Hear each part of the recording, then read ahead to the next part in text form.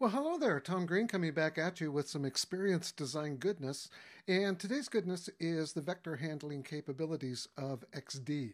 I really like the fact that you're able to work with vectors in this application. It just makes things so much smoother.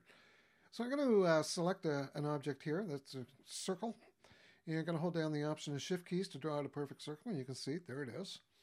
And the really cool thing about working with the vectors is that you can give them fills. So I can give this a red fill. You can give them a border. I want to change the border color to black. And let me thicken it up. So we'll give it a 5-point radius. And I can even throw a shadow under there if I need to. Now I don't need the border, so I'm just going to take that off.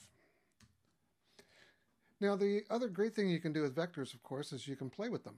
So if I select this circle here and then double click it, you'll notice I can get at the points. So if I click on a point here and pull this down, and this is a technique that Adobe has been showing, you notice I can stretch it out. But if I double click the anchor point, you'll notice it changes from a rounded curve to just a straight corner. So you can do all sorts of cool things with that. And then if you really want to have some fun with it, find the center of your circle, and holding down the Option Shift keys, I'm going to draw a little circle. And you can combine the shapes. They call them Boolean operations in XD. And that's right up here. So if I want to poke a hole in this marker here, I just do that. It's now one shape. And if you don't believe me, let me draw a circle or draw a square, fill it with black, and let me just shoot that to the back. So we'll just go to Arrange, Send to Back, and you can see it's a fully transparent circle. Now that's just the start of the cool stuff you can do with XD. Another thing that you can do is you can actually use vector images from Illustrator. Now they come in as SVG, and one of the great features of working with this app is you don't have to go through the SVG dance from Illustrator to XD. So if I pop over to Illustrator, I've got this little guy open here. He's my nutty professor. He's sort of like a mascot. I've had him for years.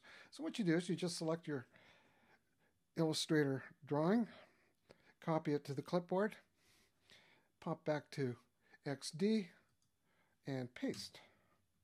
And what happens is it comes in as an SVG image. So you don't have to go through the dance. Now the one thing that you can't do with this application is bring an AI document in, so just be aware of that one.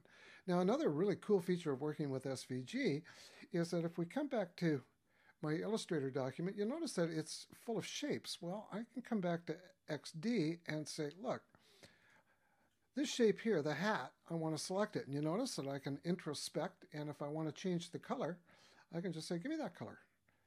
And there you go. Now, this is a great technique to use if you've got icons and things like that. You can have a full icon sheet sitting in Illustrator, and they can all be white, and you just bring them in and double-click them and change the color. So there's some of the vector stuff you can do with XD.